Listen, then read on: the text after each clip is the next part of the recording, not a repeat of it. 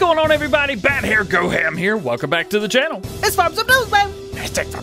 There we go, that's better. Today we got 21 PC mods in testing. We got 45 console mods in testing. With all those, 23 mods were released today. We're going to talk about precision farming and what modders need to do to add it to their maps. Today is giveaway number 8 for the Farming Simulator Advent Calendar. We've got some exclusives on the Triple Axle Toy Hauler by Lance Modding. A2 Studio just can't leave the TLX9000 alone. CNH Modding shows off the dirt textures that are going to be on his Plager Outlaw. CMT Modding has their Claas in-game. Agritono's got a trailer with a crane on it. Slush's Modding shows off the trailer they teased earlier last week. Ada Modding's putting horses in it. Killercrock looks to have an exclusive from 4D Modding. AgraMods talks about the 6x4 truck that got removed from Mod Hub. Shava has another new factory. BSR Modding have updated their factory mods. MissyB has some new placeables. TNT Modding talks about Blue Mountain Valley and Bucks County. Nathan talks about the updates to Meadowgrove. Plus, Oxygen David added a new crop to Chellington Valley.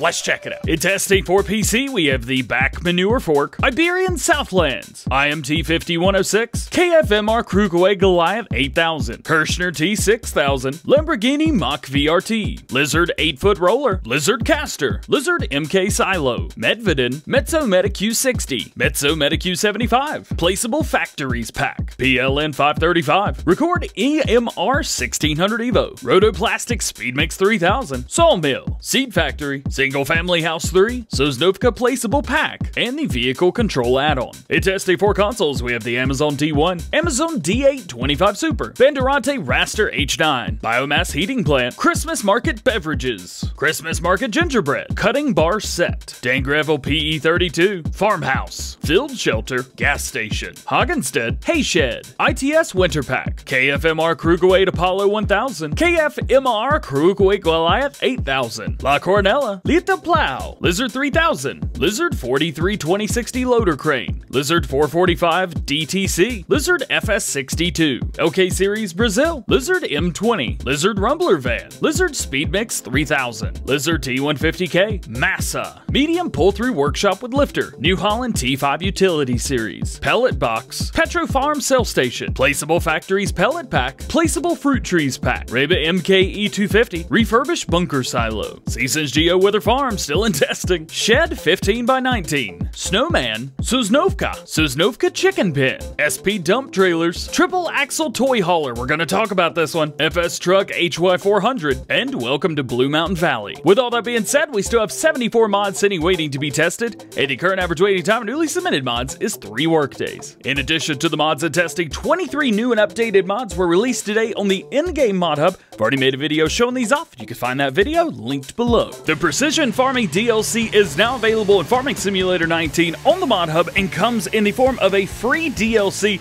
initiated by John Deere and financed by EIT Food. It's now available down on the in-game Mod Hub, PC, Mac, PlayStation 4, and Xbox One. You will need to update your game before you do anything, so just keep that in mind. If you're on PlayStation, Xbox, that should pop up immediately before you even go into the game. If you're on PC, if you have Steam, should download automatically for you. If you're on the Giants version, you'll need to update. Other than that, pretty simple, pretty easy. So with that, how does it work and what do you do with it? Basically, this allows you to figure out what kind of soil you are working on and how to change the pH levels and things like that so that you can get the most out of your soil. There are 4 different types of soil: loamy sand, sandy loam, and silty clay. You also have to take different pH levels and the content of the nitrogen into account when improving your yield.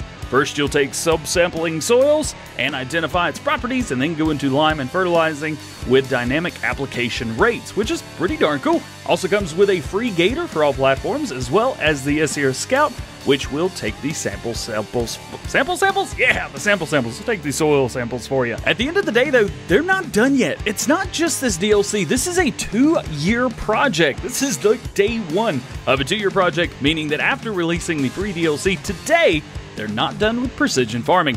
More features are planned to follow after precise academic and scientific evaluation by the involved parties. This includes, for example, University of Reading and University of Hohenheim, of other EU parties as well. I've already done a short mod showcase of this in today's new mod video, but later today we're going to be live streaming probably soon after this video releases, so make sure you stay tuned for that. One of the questions that was asked was, can I use this on any map or is it just the Giants maps? Well, you can use this on any map, however, all of the maps will just use a generic profile. If you are a mod creator, inside your mod folder, whenever you download it, unzip it and go into the Precision Farming, go to Documents, and there you're going to find a PDF that's going to give you all the information that you need to add this custom to your map. Today is the 8th day of the Farming Simulator Advent Calendar, and today we've got a couple things that are there giving away. First off, the Farming Simulator C64 Edition Strongly Limited Edition box. Oh yeah! Contains C64 cartridge, user manual, and a CD with the emulated version for PC players. Also has the Farming Simulator track shirt, men's size, in Prairie Dust, or what is this, Desert Tan, something like that. Available sizes assume it's small and XXL. There's 8 ways to enter today. Enter your shirt size, join on Discord, Facebook, Twitter, Instagram, visit their homepage, and follow both of their Twitch channels. Today, we get a close look at the triple axle toy hauler in testing for consoles right now. This mod was created by a new mod creator, Lance Modding, and is the first mod that they have submitted to testing for ModHub. Lots of you have been asking if something like this would even be allowed on the consoles, because we never see anything like this before. Well, Lance Modding has said that it did fail once, but was not anything big or because of platform information, just a simple fix. As of this morning, the mod has completed testing, but we're not going to find out if it passed or failed until tomorrow, unfortunately. Thanks to the mod creator, we do have the mod. I'll be showing it off a little bit in today's live stream with a dedicated video later today or early tomorrow. If you want to check out the mod and show your support for this new creator, check out Lance Modding on Discord.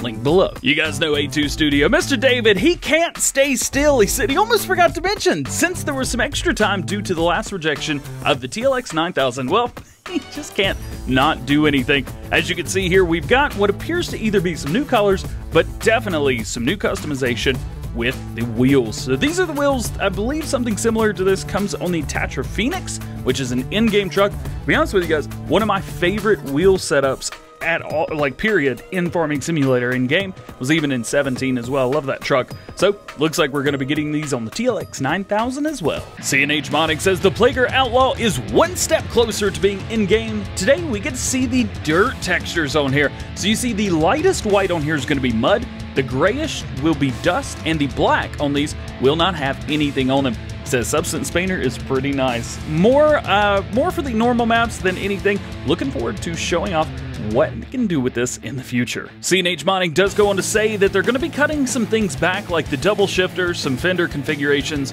etc., so they can hopefully get this mod out by Christmas. Says that doesn't mean you'll never get them.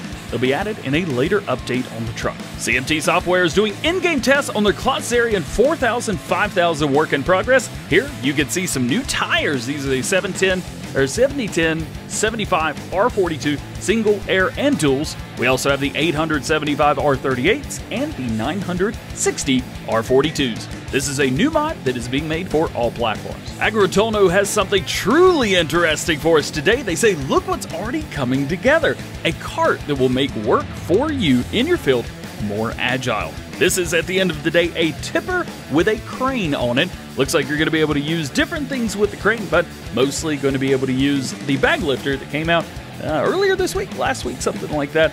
Really, really cool mod. I can't wait to see this. This is neat. Slushaz Modding says another mod finished and sent off to ModHub for testing. The Lizard GL Trailer 22000. Now, cross your fingers, will be for all platforms. Ada Modding has added a feature to one of the trailers that we talked about yesterday. He's doing from White Bull Modding. Says he's now added horses to the trailer. We've talked about Killercrock a few times here on the channel. They do really, really good videos. Go check them out. They have like hundreds of thousands of subscribers. They say taking a break tomorrow from actual videos, and they will resume them on Saturday, but tomorrow will be the presentation and publication of this bad boy right here. This is by 4D Modding, and it is really, really exciting to see this. I haven't shown off even half of the screenshots that they've got. Go check out Killercrock88, linked in the description below, and watch for them because they've got some really neat stuff, and as far as I can tell, exclusives. AgriMods talks about their Lizard Farmline 6x4 today, saying that the interior was claimed for copyright, though they feel like they're in the right. If you guys want to check out what they've posted, I will leave a link down in the description below. Regardless, what does it mean to you? Well, This means that, yes, this was pulled, but they're working on a fix for this. They do say that for PC and Mac players, the Scania Farmline 6x4 is available to download via their MediaFire account, and they've got an update for the all-platform version. They say changelog 1.5 corrected the chain pickups, corrected the panel pointers, added optional glass color, added suspension options, added new color options, added radio antennas, and added tires with claws. They say, but wait, bring you more news soon. Shaba says they've got a new seed factory. It will be coming soon for console players. The maps will fit this, will be La Cornella 2.0, Westbridge Hills, and Hoggenstead. If you guys want to check out their feature presentation of this, check them out, link below beside Shaba. In addition to this, VSR Modding, which includes Shaba, have updated their ArtMaster pack. They say it's going to be changelog 1.001, included molasses production, improved the structure, deleted unused files, registered the fill type of molasses, hay and straw pellets are now registered, and possibility of using hay pellets for the cows. They say no straw harvest add-on DLC is recommended or needed for that matter, and if you're on PC, you can download this at Nexus Mods. This is not going to be coming to console, however, we're getting things similar to this on console in the form of the production pack. MissyB's got some new screenshots for us today on some stuff that she's been working on. We got some new buildings. Yeah, I love the way these things look.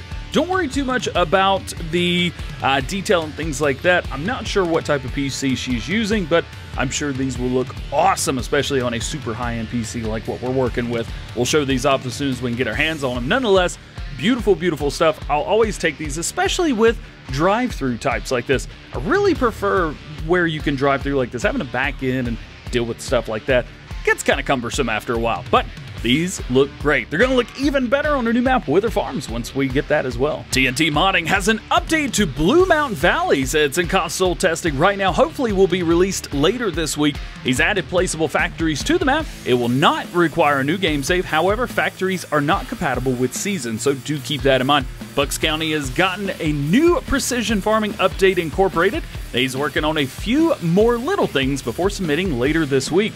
Will not require a new game save for that as well. So that is pretty darn cool. He says, but if you want little changes, he made some of the sheds and silos that you'll have to restart. So that is a thing. So it looks like our game save that we put together is on hold as well. He says more of those who wanted to remove these supplied items and add their own or move stuff around. If you're happy with the way it is, there's no need to restart. Nathan6930 Photography gives us an update to Meadowgrove today. He says, sorry for no updates, he's been busy with other projects. Says some news on the Seasons version for console. Says it did fail a few weeks ago and hasn't got around to fixing the issues, but plans on doing that over the next week.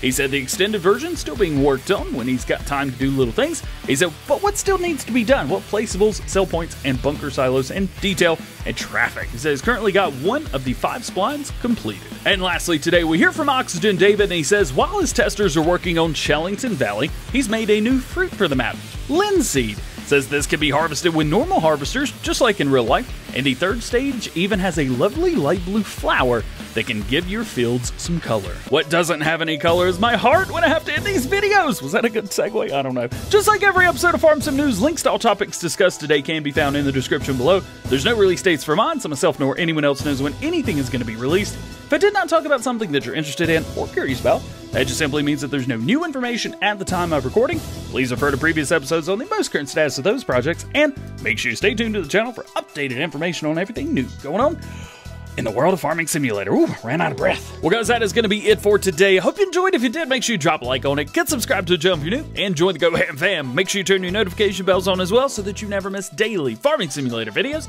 here on the channel. All being said, hope you have a great day. We will see you later. Peace.